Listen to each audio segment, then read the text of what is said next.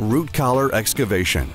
Many trees are planted too deep or are partially buried due to multiple layers of mulch.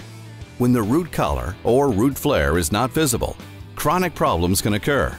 Problems include girdling roots, pest infestation, or poor growth, all of which can cause decline and eventually death of a tree.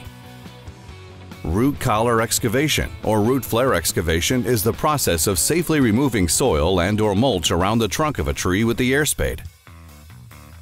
Girdling roots can then be identified and removed.